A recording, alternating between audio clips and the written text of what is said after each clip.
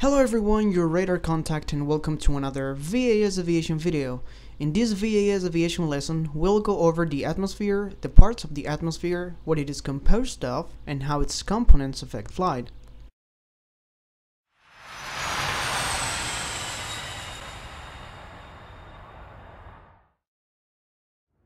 For sure, you have sometime questioned yourself about why an aircraft like the Airbus A380 on the video can fly. No matters if you are a pilot already or not.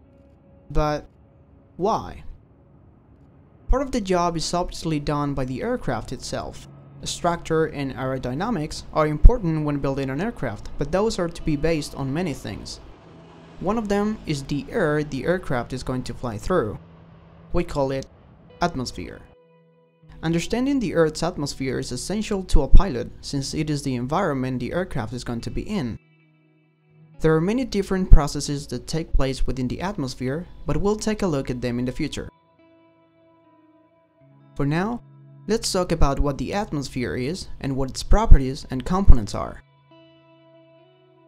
An atmosphere is defined as a layer of gases surrounding a planet or other material body that is held in place by the gravity of that body. There are more than 20 gases in our atmosphere, but we'll focus on the 4 main gases. The most common gas is nitrogen, covering 78% of the atmosphere. Oxygen makes up 21% of the atmosphere and is essential for life and also for the combustion of fuel of the aircraft engines. Just less than 1% of the atmosphere is argon, with carbon dioxide making up most of the remaining. There are many other gases covering the remaining percent, but they are in such a small quantity that we won't focus on them. These are called trace gases, including carbon monoxide, helium, methane, ozone, and hydrogen. There is, however, one other gas that can be found in our atmosphere that is really important for the performance of an aircraft. We're talking about water vapor. Although it is invisible as a gas, it can be seen when in solid or liquid state. Clouds and rain are examples of its liquid state, while ice, snow, or hail are examples of its solid state. The ratio of the partial pressure of water vapor to the equilibrium vapor pressure of water at a given temperature is known as relative humidity. 100% humidity would be visible as a cloud, when the air can hold the water vapor in its vapor state and condenses into water. The amount of gases in the atmosphere remain constant up to an altitude of 60 kilometers. From there on, gravitational separation changes the composition of the atmosphere. For the purposes of the principle of flight, we will just consider the lowest part of the atmosphere, so we will always assume that the composition remains constant. The atmosphere is divided into 4 main layers. Starting from the nearest from the Earth, we have the troposphere, which extends approximately 11 kilometers above the Earth. Then we have the stratosphere, which extends up to 50 kilometers above the Earth. Next layer is the mesosphere, which extends up to 80 kilometers above the Earth. And finally, the thermosphere. Between the troposphere and the stratosphere, there is a boundary called the tropopause. The top altitude of the tropopause changes depending on the latitude, but we'll call the average of 36,090 feet. Conventional jet aircraft are limited to fly up to the stratosphere, while light propeller aircraft usually fly inside the troposphere. Only research and survey special aircraft are designed to fly within the mesosphere, and only space rockets are able to fly in the thermosphere. The temperature changes with increasing altitude as the Earth is heated by the Sun. Therefore, we conclude that the temperature decreases as the altitude increases within the troposphere as we get farther away from the surface. We will only focus on how the temperature changes within the troposphere and stratosphere, as though it is in these layers where aircraft fly.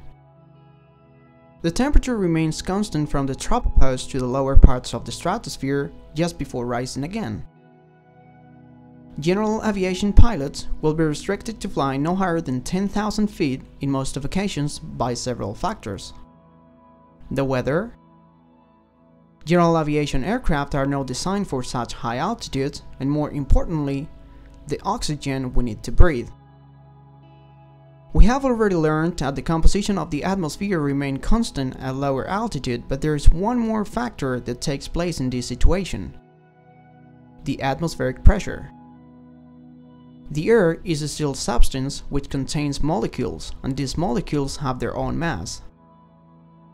Pressure is defined as the force applied perpendicular to the surface of an object per unit area over which that force is distributed.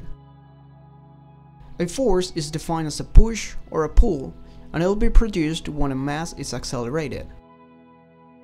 The units of measurement for mass and acceleration are those stated in the International System.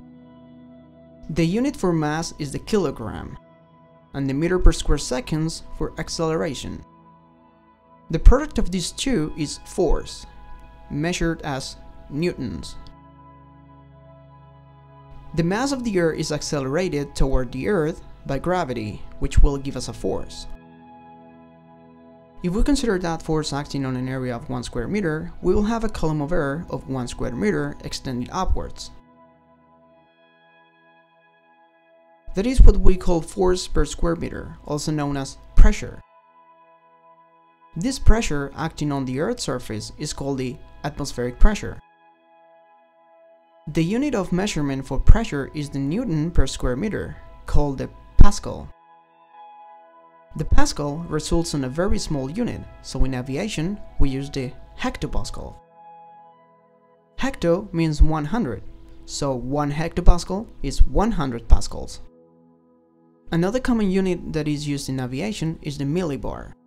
1 millibar is equal to 1 hectopascal. There are other units and terms to refer to pressure, such as pounds per square inch or inches of mercury, but since these are not international units, we will not be basing on them. The air pressure acts in all directions, so the air pressure would act on an aircraft that is flying in it. This atmospheric pressure, acting on anything different to the surface of the Earth, is also known as static pressure, and this is the pressure we will be referring to in the following lessons. It was explained before that the pressure of the atmosphere was given because of gravity pulling the mass of the air downwards onto the Earth's surface. This will lead to a higher amount of air molecules as we get closer to the surface, which will directly affect the mass. We conclude that the pressure is not constant as we go farther away from the surface of the Earth. Static pressure reduces with an increase in altitude. This is why breathing is difficult at high altitudes, since there is less pressure to force oxygen into our lungs. It is a common mistake to think that the amount of oxygen reduces with the altitude, and we learned it is not that way, though it is the pressure which reduces. Same thing happens with the combustion of an engine reducing the flow of oxygen through. This fact of number of molecules in the air at different altitudes leads us to another important term: air density. Density is defined as the mass of a substance per unit volume of that substance. Regarding the air, we specify the volume as 1 cubic meter, being its density unit a kilogram per 1 cubic meter. Similar to the pressure, density reduces with increasing altitude, but this is not the only factor, as the temperature also affects density. Higher temperatures reduce density, as the cooler temperatures will increase the density of a substance. We previously learned that the pressure and temperature decrease with increasing altitude, but it is the pressure which takes the greatest effect for density. The amount of water vapor will also affect density, as it is the amount of air we considered in a cubic meter, not the amount of water. If we take a cubic meter and we introduce molecules of water, there must be a reduction of air molecules. We conclude that the specified volume with molecules of water is less dense than a volume full of air molecules. The more water vapor in the air, the lower the air density is. The atmosphere changes every day, so a standard atmosphere was set in 1964 by the International Civil Aviation Organization, ICAO, and also known as ISA, or International Standard Atmosphere. ISA assumes that at mean sea level, or MSL, the temperature is 15 degrees Celsius, The pressure is 1013.25 hectopascals or millibars, and the density is 1.225 kg per cubic meter.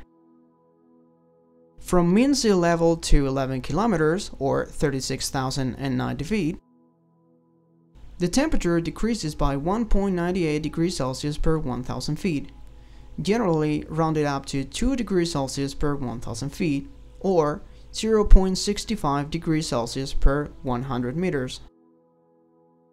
From 11 kilometers to 20 kilometers, the temperature remains constant at minus 56.5 degrees Celsius.